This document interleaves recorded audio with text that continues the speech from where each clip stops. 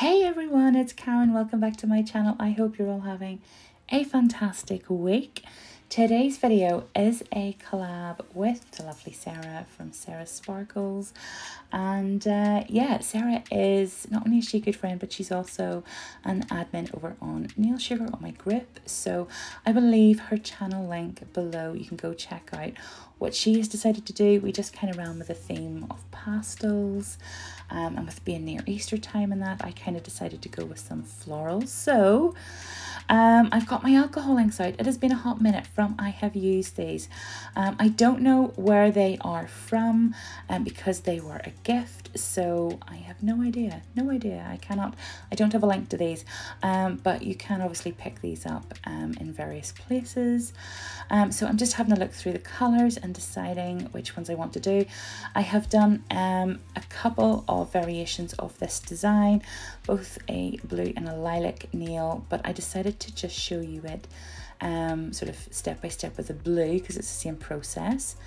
This is Pure Cloud by Madame Glam, a beautiful powdery blue. This is going to be the base that I'm going to be working on. So I'm going to do 2 coats of this here, obviously curing between coats. And yeah, and I will come back to you whenever we're about to put the matte top coat on.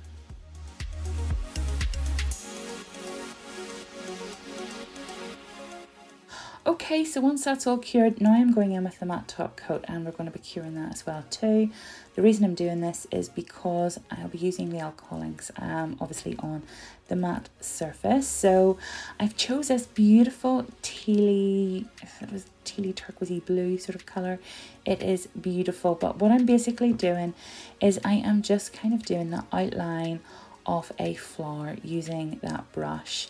The only thing that I do find with using the brushes, you know, sort of like this straight out of the bottle, is that there's very little control on them. But in a sense, it's quite good for this here because we're really kind of just going with a very naturally flowy shape. And the idea behind this design is working in layers. So obviously we do what would be the sort of, you know, the back of the flower, the biggest part first, and then we kind of just go over again and again with our layers of alcohol ink. And obviously the closer that we get to the center of the flower, the darker that it is going to be. So yeah, so this is super easy. Obviously you can wait till some of the layers dry. Don't worry if you have sort of more darker patches. In fact, I actually think that adds to I just think it gives it depth and texture, and you know, flowers in real life, you know, you've got that sort of shadowing and stuff. So I think this just adds a real arty kind of element to it. I just love this. I absolutely love it, and it turned out lovely as well too, with the purple. Look at that, it's so nice. So that's the purple as well too, along with the blue. I've done exactly the same process. And then going back in with some more matte top coat, and I am just really gently floating that on.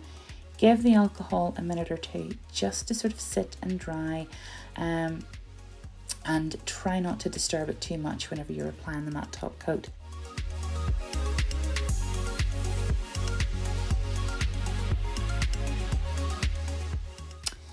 Okay, so now on to adding some detail. This is an Alchemy Artisan paint in gold. I have used, this is the first time I've actually used the gold, but I have used their neon colours and some of the regular colours, and they are beautiful paints to work with. I actually done Haley's one stroke flower course, and I loved it. I really loved it.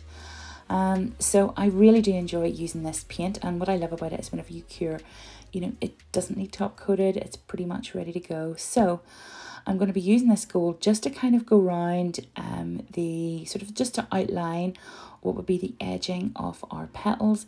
And you don't need to do this all the way around, just kind of like here and there, just sort of to highlight it a little bit.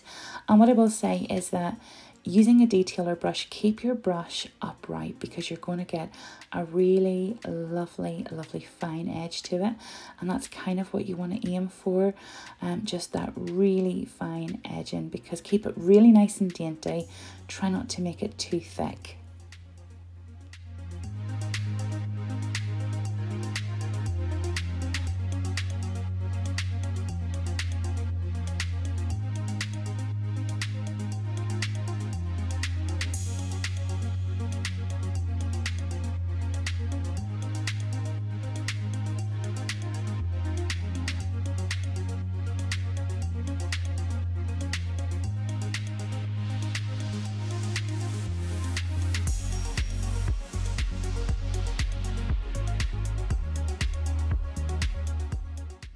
And then I'm just doing the same here as well too on the lilac flower as well. Sorry, the purple flower with the lilac background. I think this here is violet.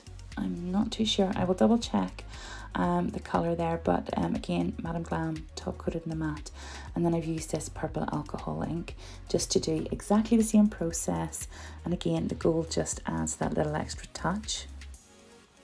And then lastly then I wanted to go in and just add these little leaves.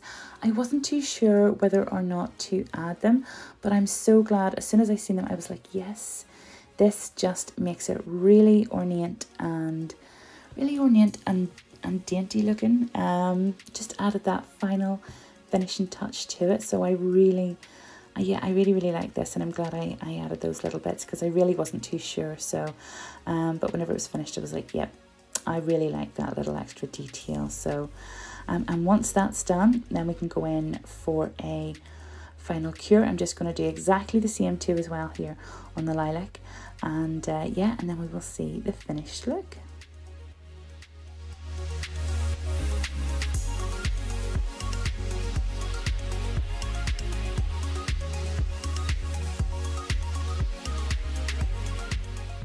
Ta-da, there we go guys, that is the finished look.